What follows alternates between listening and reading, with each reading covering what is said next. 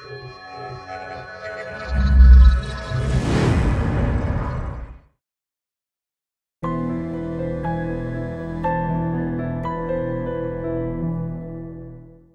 hi, Marta. We're here in front of these beautiful 5U modular systems, right? Yes, exactly. And you're here for Keyboard Magazine. Yeah? Yeah. That's right.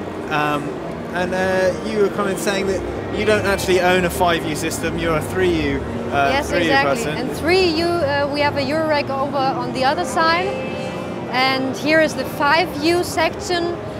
This is from Sundberg in Munich. It's a Moog clone, actually. Sounds very rich, very fat, very warm. And this one is a Moon Modular.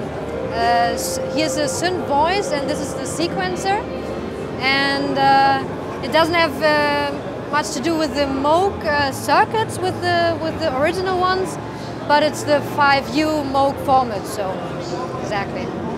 So how did you kind of get into modular stuff? I don't know, I'm making music my whole life actually, and then I went to the local shop in Munich and I saw a Dupfer case, a 2-row Dupfer case, and I said I need to have that. And yeah, I bought myself one and started playing with it, and yeah, that was 10 years ago and I'm still with it. Excellent. So this, do you want to just talk us through this case a bit, and maybe we can play some of the patch that's running? Yeah, sure. So I'll put up the gain a little bit, so we hear it. So actually, in this configuration, we are getting the clock from the Eurorack case on the other side. It's patched in here, and so we are hearing at the moment these 3 oscillators. It's an oscillator bang, which you can control with this unit in full. As you can hear the pitches going up and down, or you can edit it over here with the single oscillators in their frequency range and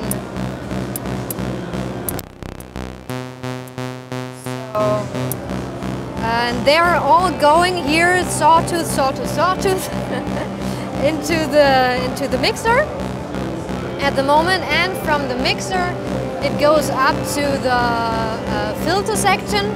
So this is a classic kind of Moog style ladder low pass filter, right? Yeah, exactly.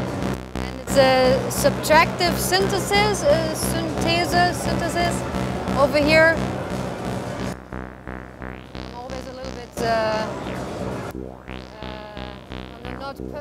This is the resonance, so I'm always a little bit shy with this one.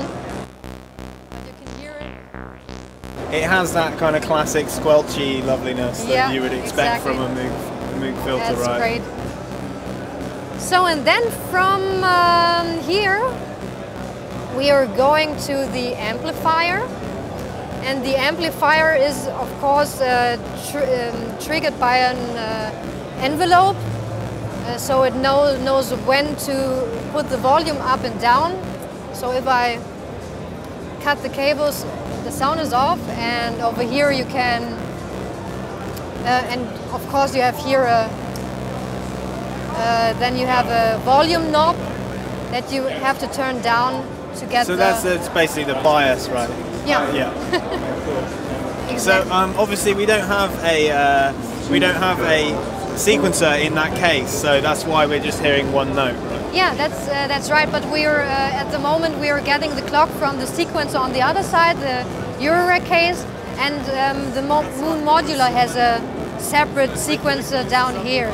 So we could, of course, patch this one over here or from the other side, and the only thing you have to think of is that you have the 6.3 cables, to 3.5, right? Exactly. Yeah. You have to take to use adapters, and then you can use it with all the other formats. So that's quite easy then.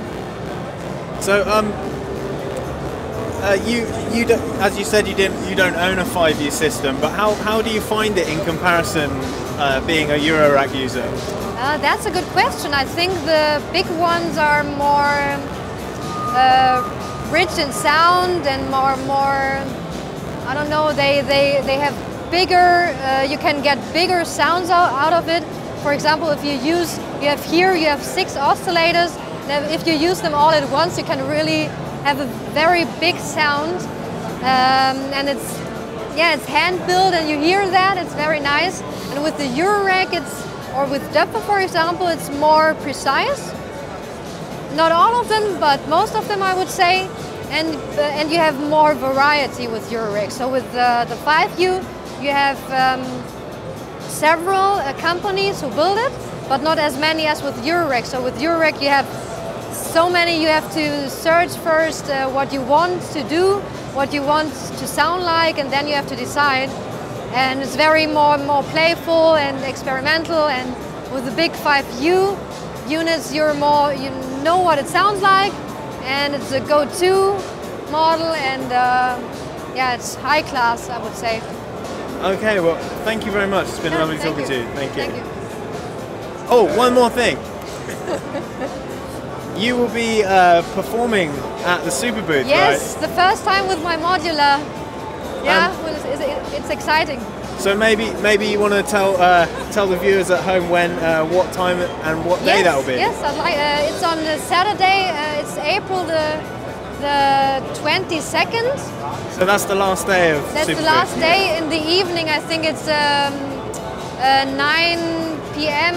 9:40 in the evening in the big hall. I don't know what it's called at the moment, but you can look it up at Super Booth at the website. Excellent. Thank you very much. Thank you.